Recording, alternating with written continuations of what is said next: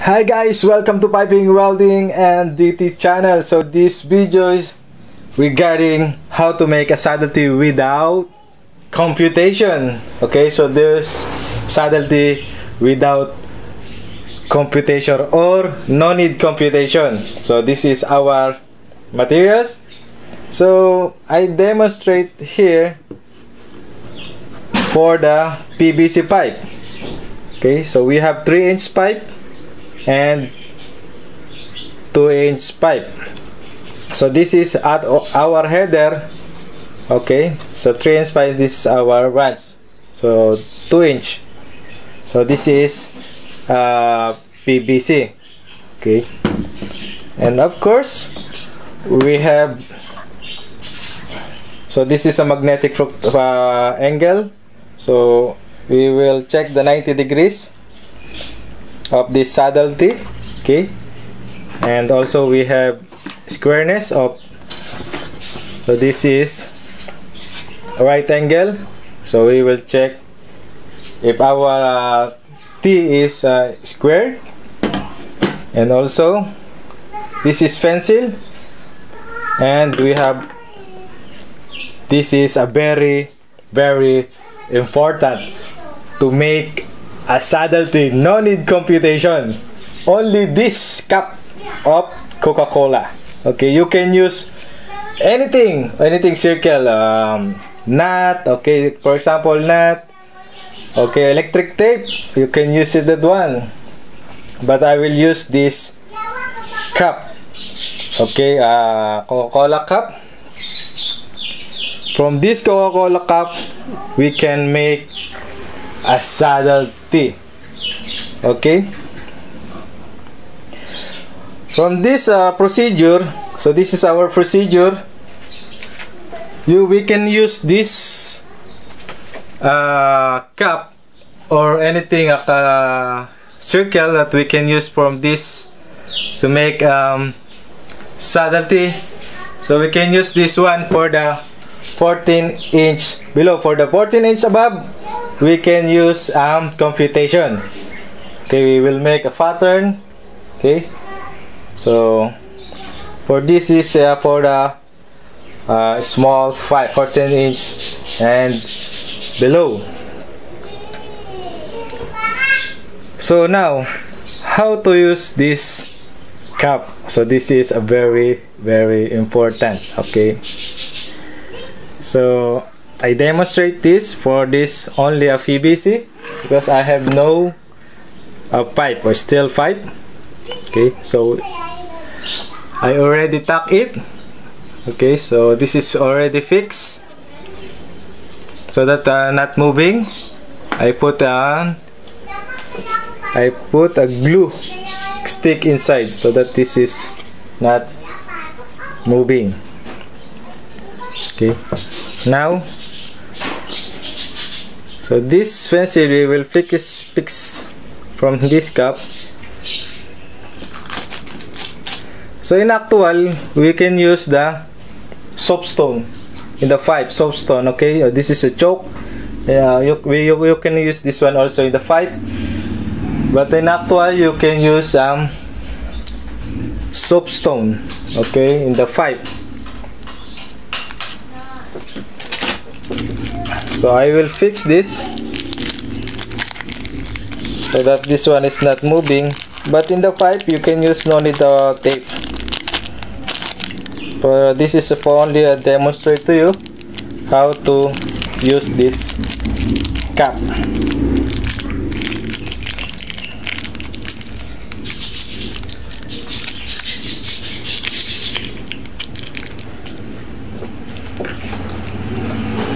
So in actual, you must check this squareness. Okay, so this is squareness, so this is squareness is okay. And after that, as to welder to be tucked here and other side. Okay, and then also check the levelness. Okay, if this is, so this is 90 degrees. Okay, After all squared, levelness okay, now you can use this procedure or this cap.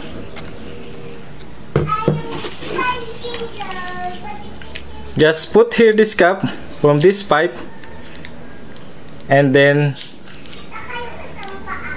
make a pattern from this pipe 2 inch. Okay, just moving. You must, these 2 edges are equal. Okay,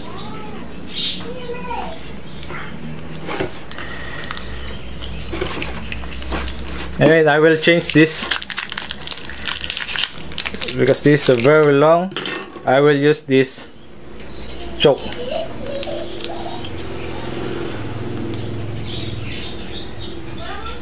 It's okay. So please watch this one. Now we will make a pattern for this saddle T. Just moving around. Okay.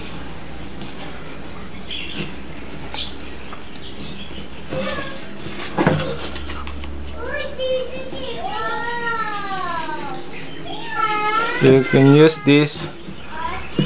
I will move it for easy way.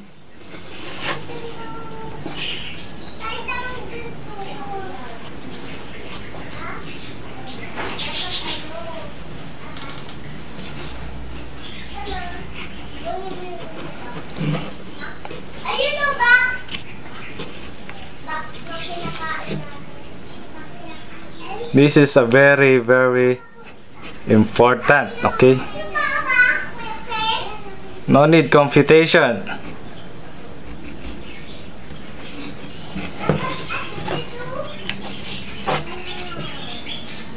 You see that?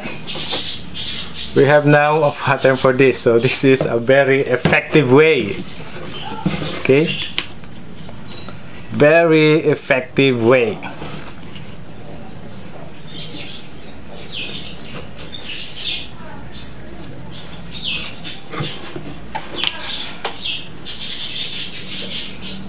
Very easy way and very effective. Okay. Now we already finished. So if you see that one, look at this pattern. Okay. Wow, this is a very, very effective way. Okay. If you ask for the accuracy, this is 100% okay, 100% accuracy. Okay, so this is our line using this cap. Just moving around there,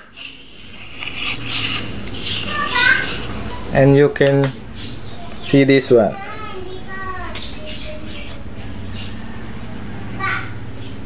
So, okay, so now cut this, and this is a perfect saddle T.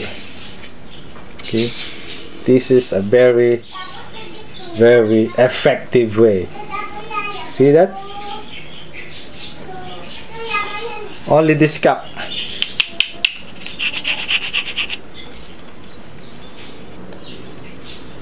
No need computation, no need you make a pattern line, just cap.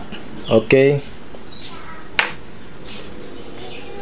see, this is it.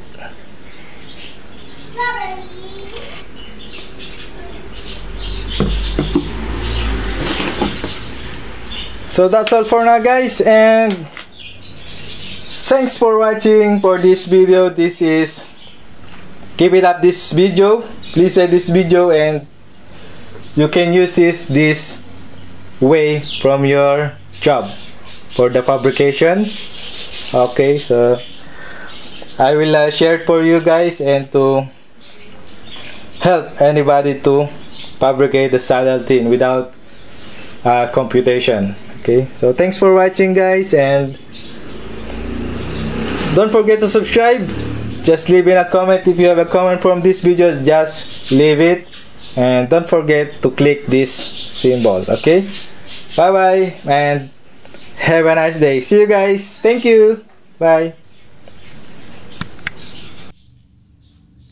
Hi guys, welcome to Piping, Welding, and DT channel. So how to read an English system in the meter tape. Okay, first we will make a line. So let's say this is 0 and this is 1 inch. 0 to 1 inch. Okay, next you will do is just divide it, and this is 1/2, right?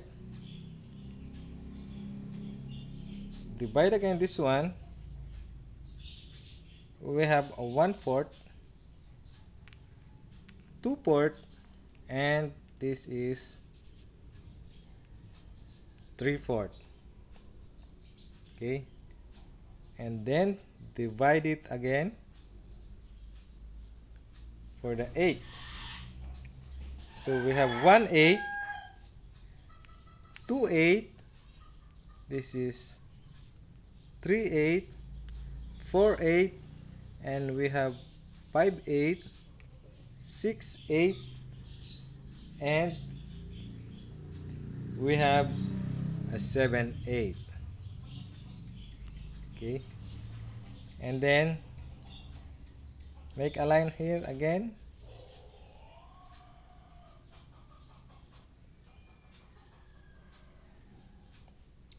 for the 16. So we have a 1/16,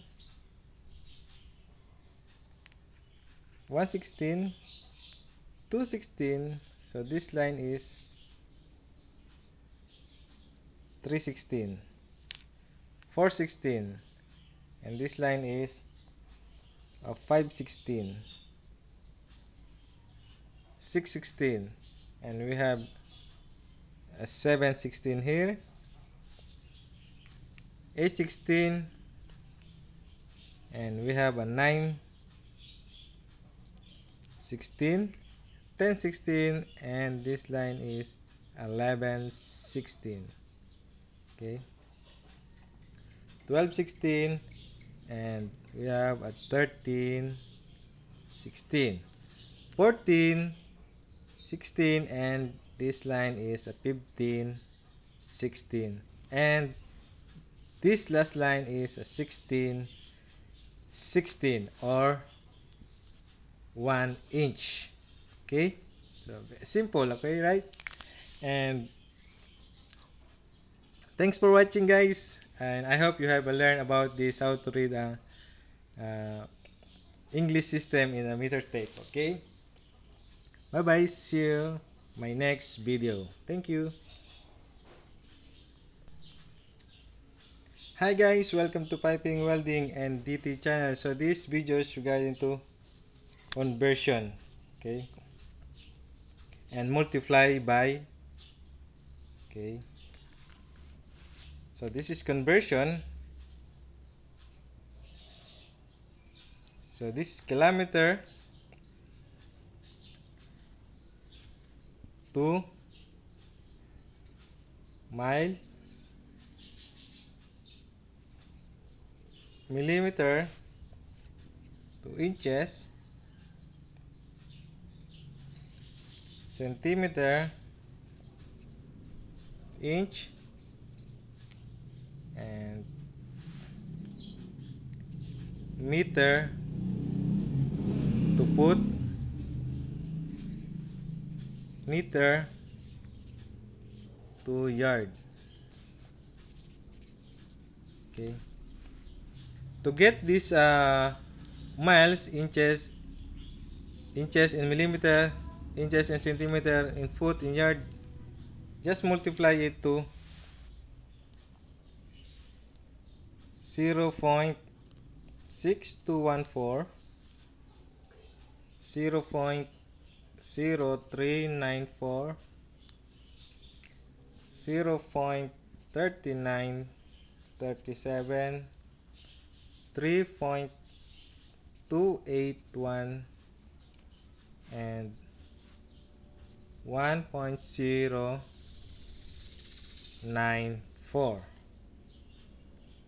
Okay,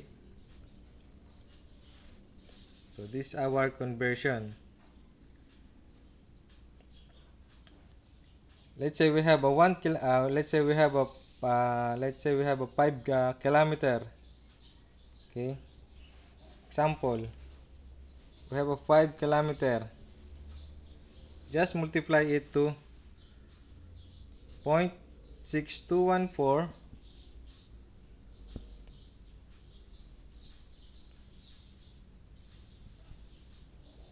and then we have a mile here, kilometer. Just cancel this one and multiply this, and we have now answer of miles. Okay, so this is the simple example. Okay, so please take note, guys, and thanks for watching, and have a nice day. Bye bye, see you.